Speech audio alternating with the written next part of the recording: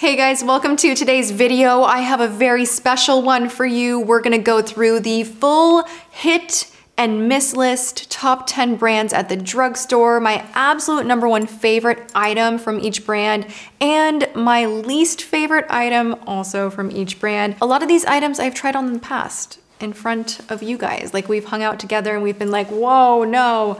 And then other items I have used over and over and over. And I think it's interesting that, you know, throughout the years of being here on YouTube, which I have been here for 9 years now, which every time I say that, I'm like, oh my gosh, like that's a stretch of time, you know? And I have made over 2,000 videos. I kind of lost count at this point because I've privated so many, and along the way, like I went through this like crazy thing. I've mentioned this before where I was like, I hate Madness Monday. It's just not good enough. And I got rid of a bunch of videos. I really regret doing that. Don't do that. Like, love every phase of what you are becoming. Anyway, my love affair with drugstore makeup has been strong from the start. I always vowed to myself that if I was blessed enough to be able to call YouTube my career and I had more access to luxury items, that I would never, ever stop loving on the drugstore.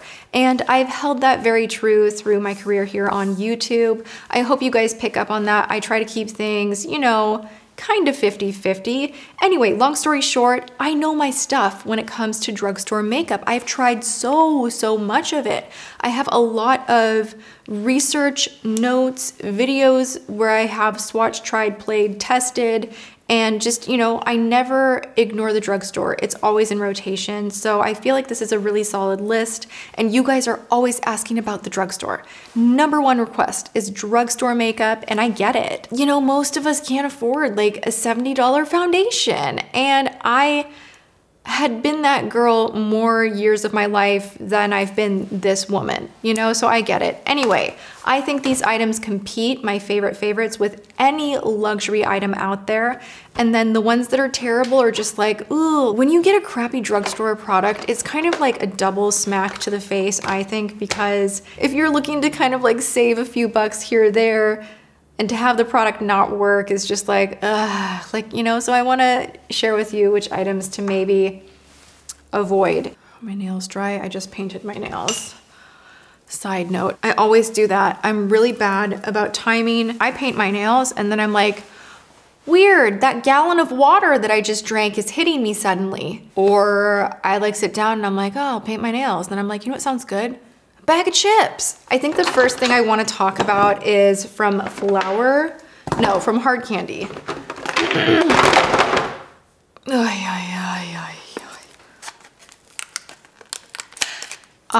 Right. Also, I did do this video with luxury makeup. I will link that video below. Check it out. It's kind of the same thing. Like if I could pick one very favorite and then one worst. And also I want to remind you guys to subscribe and ring the bell while we're here, just kind of opening up this video. Okay, anyway, let's get started. This is a terrible liquid eyeshadow. Isn't that rude that I'm saying that? I know. It's the Glitterazzi Liquid Sparkler from Hard Candy. Now, the problem with this is it will go on nicely, okay? You guys are gonna see this and you're gonna be like, Tati, just stop talking. It's beautiful. The problem with this one is when it dries down, you're gonna itch. If you have sensitive eyes, your eyes might feel a little bit itchy.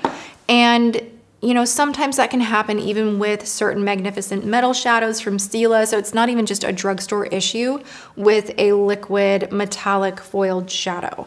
But every single shade that I have tried from Hard Candy that is a liquid shadow that's like this, it always itches, and then if you so much as rub just even a tiny bit, it's like it flakes off, kind of like paint on a wall. Like, you know, the puffy ceilings that we don't have anymore because of asbestos. It's like that. It's so bad. And then you'll have like weird like flakes on your face. I just think it's terrible, and I would highly recommend that you just find something else. A liquid shadow that I'm really loving, you guys, not drugstore. Let me just, I have a lot to say about everything always. You guys know that. But where did it go? I am mystified when I lose makeup that I was just using. Like, what? Anyway, insert clip of Haus Labs. I've been wearing that liquid shadow for a minute now, and I think it is so long wearing, pigmented, the dry down's great, it doesn't flake off. It is so good, almost like it, better than Magnificent Metals, but I also really, really love Stila Magnificent Metals. If you're going to the drugstore and you want a comparable liquid shadow, Flower makes a really beautiful one, and Milani has some really gorgeous ones as well. This is just not as strong in pigmentation, and it's just like, it just does a weird thing. Okay, so what I love from Hard Candy, they have these plumping glosses. I'm gonna crack into a brand new one. I'm trying this thing where I'm trying to be like slightly more, not frugal, but like not waste so much makeup. So I don't open everything like all at once, like if it's a slightly different shade. But the Hard Candy Serum Plumpers, these guys right here, I have put in a best of the year. I have put in different tutorials. I have loved on this product so hard, and it is really good. It just has this nice shine to it. It's not overly stingy or anything like that. It's just, I don't know, it's not thick, but it makes your lips look ginormo. Right? It just has that extra little something, and I love it. They have a lot of different colors. They have some that are just that clear gloss that's really juicy. They have some that are more sparkly and have more dimension, and I highly recommend any of those. I think they're so, so good. All right, moving on to a little bit of Maybelline. My diehard favorite has got to be this guy right here. I think out of all of the drugstore highlights, it's just the best. I mean, and the thing is, this is the shade that I like the best too. They have a more gold one. They've come out with holographic ones and purple ones and so many different ones. This is the Molten Rose Gold, and it's just so dreamy and beautiful. The only other brand that I can think of that would have highlights that I think are like neck and neck would be Physicians Formula. Those two, if you want a good highlighter from the drugstore, like that's where you want to go. $10, done. Little goes a long way. You can use it on the eyes, which I have this in the inner corner here on my eyes today. Gorgeous highlight. It wears well. It's not chunky. I've talked about it 5,000 bajillion million quadrillion times. They also have a concealer. I know I was going to talk about one item. I'm already breaking the rules. They have the Age Rewind Concealer, and that is beautiful for covering up dark circles. The thing that I like the least from Maybelline is actually have a tie, because now all of a sudden I'm thinking about my sister using the brow chalk when I did the video where I pranked her. I will link that below. But also they have this like twist up foundation that looks like a giant version of the Age Rewind, and Maybelline back in the day actually tweeted me and they're like, we're discontinuing it. Sorry you didn't like it. And they probably didn't say it that rude. For dramatic purposes, I'm gonna say that they did. So I saw it at Ulta the other day and I was like, really weird that they discontinued this, and like a couple years later, like that display looks really fresh to me. I don't know. I just do not like that foundation at all. It is literally just texture upon your skin that won't blend. It's just not good. The concealer is the best ever. That foundation, not for me. Okay, moving right along, I want to jump into a little bit of Wet n Wild. I might get in an argument with my mom over this because she loves all of this stuff. But when I think of what I don't like from Wet n Wild, my mind immediately goes to all this kind of stuff. This is just like the weirdest turn pink, but it's black thing. I can't stand this. And I think it turns into like a hot pink situation. My mom can't get enough of it. I'll probably send this to her. She loves this. She thinks it's the perfect color for her. I think it's pretty neon. I don't know. I love my mom to live her best life and what she likes with her aesthetic. And the Frog Prince one does look pretty nice on her. I think this is kind of like the drugstore dupe, but I don't know, you guys, are you into like the mood, you know, pH, body heat, color changing stuff? I'm just so not into it. What I am into is this new powder, and I'm like, oh my gosh, there are so many things from Wet n Wild that I have loved so much in the past, whether it is their cushion foundation or their photo focus foundation. You know, their highlighters are amazing, and now they have a translucent powder, I'm wearing it today, that really competes with Coty Airspun. It's not scented like Coty Airspun, and that one will just like slap you across the face several times with the fragrance. It's just like gonna follow you and like haunt you for a few hours, but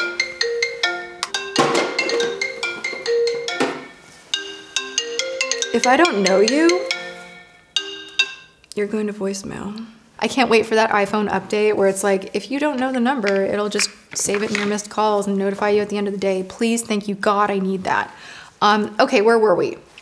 Hot potato. This powder is so good. If you like Coty Airspun, if you like a pigmented, thicker, milled, but still fine, that will just minimize pores, is great for baking, doesn't look heavy on the face. This is very good and very affordable, and I really love it. So this is my hit from Wet n Wild. Let's go to CoverGirl right now, Advanced Radiance. I really wonder how many videos I have talked about this product in.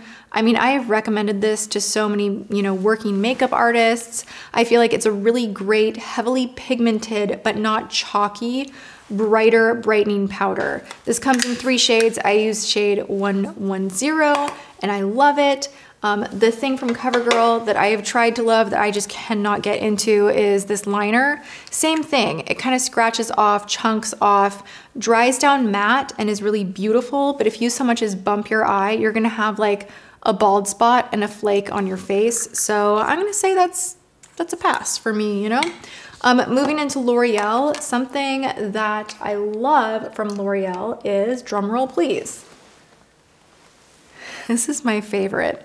If I had to pick one, like one only, and I was like legit playing that game, it would be this. The Infallible Fresh Wear is so good. This is one of the few items out there with SPF that does not break me out.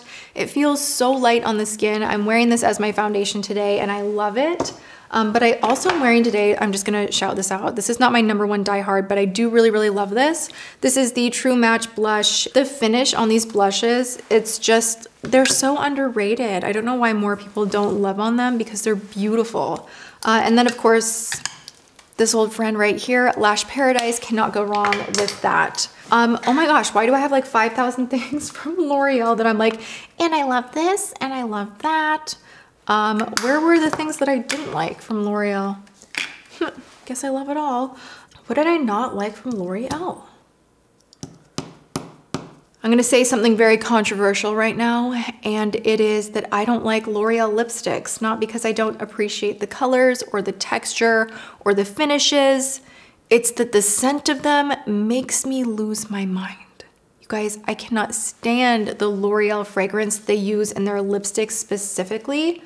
I don't like it, not a fan. Moving on, I have a lipstick that I do love so much from Flower Beauty.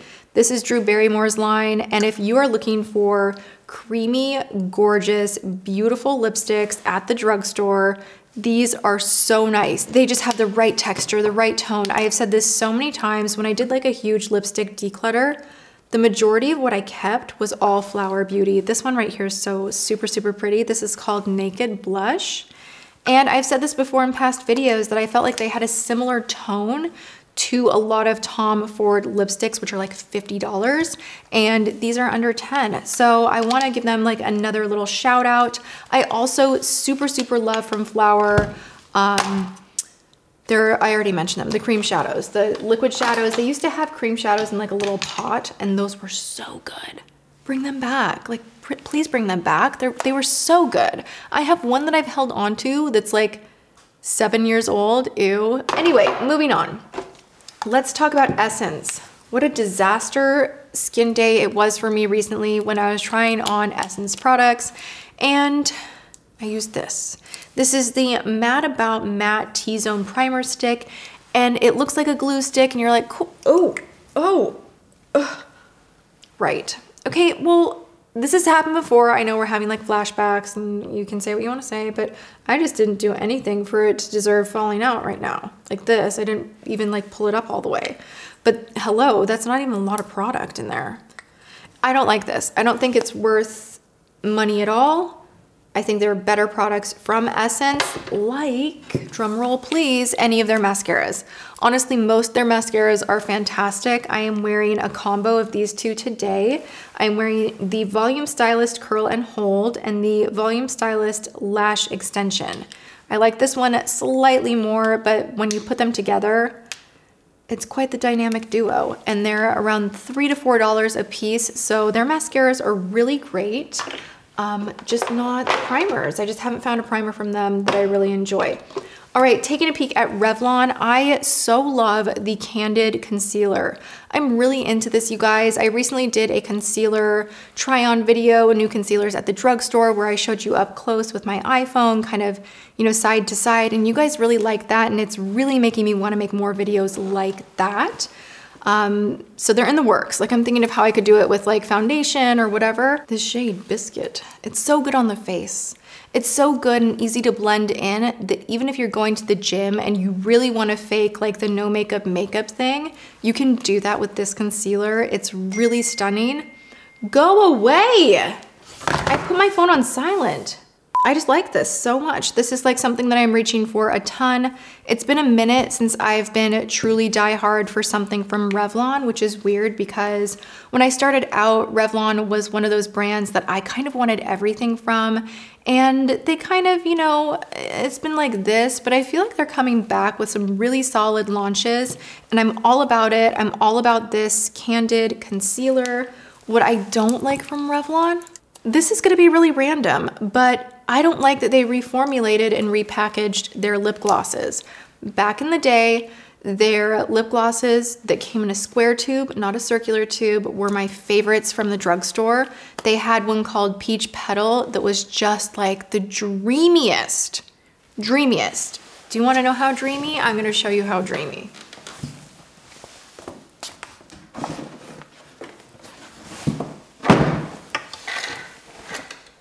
This is my secret box. Not many people get to see this. I'm going in it today on camera, so let's see what we have here. Why is it not in here? Oh my God. I'm highly disappointed. My Peach Petal gloss is not in here. I thought it was. I keep my very favorites from over the years, like even if they've expired, if they've been like a true favorite, I keep it. And that's what this whole box is. It's all discontinued makeup, and I just admire it. Like this from Flower. This needs to come back. I mean, I'm telling you guys, the tone of this is like the best ever. Holy crap, right? It makes everybody's eyes look 100 times better and more magical and mesmerizing, and it's just like, does this to your eyes, and you just look so pretty. And it is so old that I'm afraid to put it on my eyes. So I'll just swatch it and stare at my arm instead. And anytime I see anything come out that's like kind of close to this, I'm like, does it match? Because it was just like a particular sheen and tone and texture. Nothing else I have ever found to compare to this. They need to bring this back. How random. I love going through here. Oh my gosh.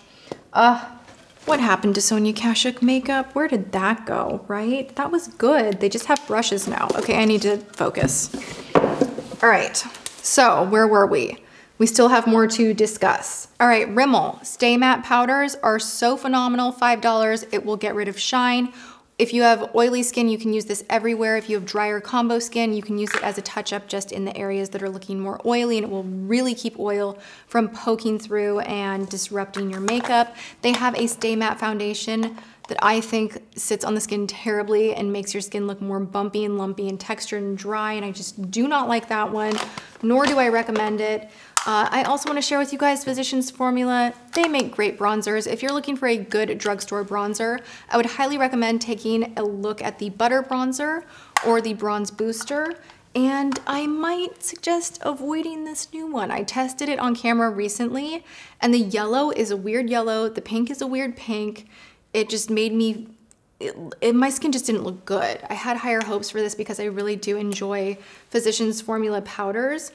They have a new organic wear line that I'm super curious about. I might do a video on that soon.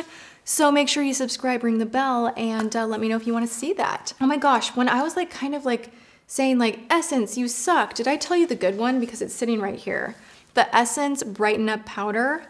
This is a banana powder. It's again kind of similar to the CoverGirl in the way that it will brighten, but it's very, very, I'm not flicking you off, I promise.